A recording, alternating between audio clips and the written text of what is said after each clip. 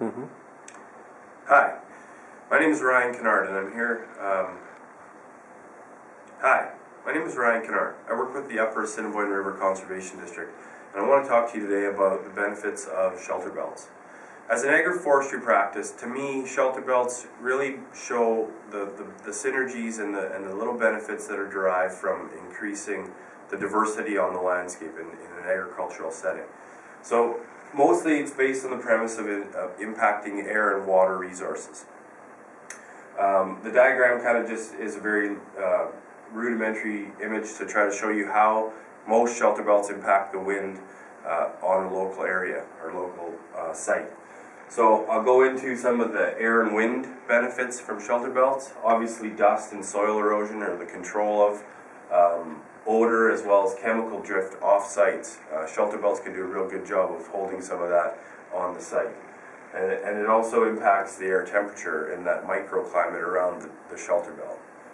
Moving into soil, some of the benefits from a Shelterbelt that are seen can be an increased organic content within the soil adjacent to the Shelterbelt, and that's just from a tree either shedding some leaf material or carbonish root-based system stuff all being shed into the soil. Again, temperature, due to mostly to shading and the physical presence of the tree, it can impact in a beneficial way the temperature of the soil. I mentioned erosion already. The organic material that's on the surface of the soil sometimes is the most vulnerable to wind erosion, so by keeping that in place, that's a big benefit to agricultural production.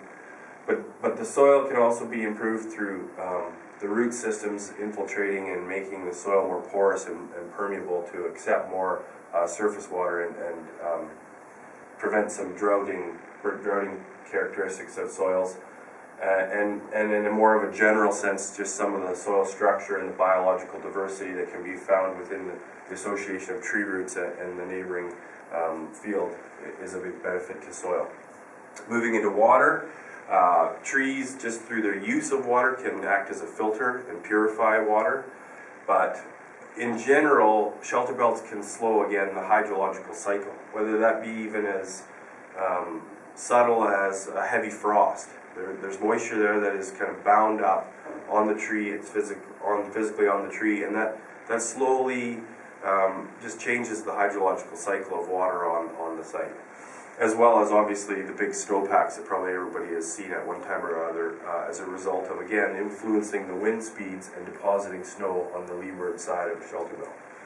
Lastly, plant and animal benefits. Obviously, planting trees provides a new source of habitat and food for all kinds of plants and animals, insects and the like. In general, it just increases the diversity of a site and allows for more organisms to influence and act within that site. And then some of the benefits that are derived from that are, reduced pest outbreaks and generally any kind of negative impacts from the monocultures that we produce or are planting on the field. So these Shelterbelts can increase different kinds of organisms that can work against the negative outcomes of a monoculture environment. So those are a lot of the kind of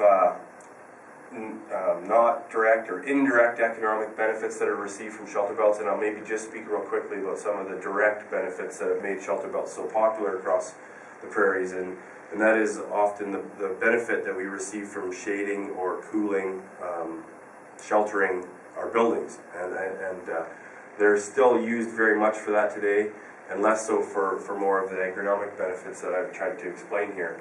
And we hope to change that with some awareness with this program. So thank you for listening, and if you have any other questions, please feel free to contact Upper Assiniboine River Conservation District.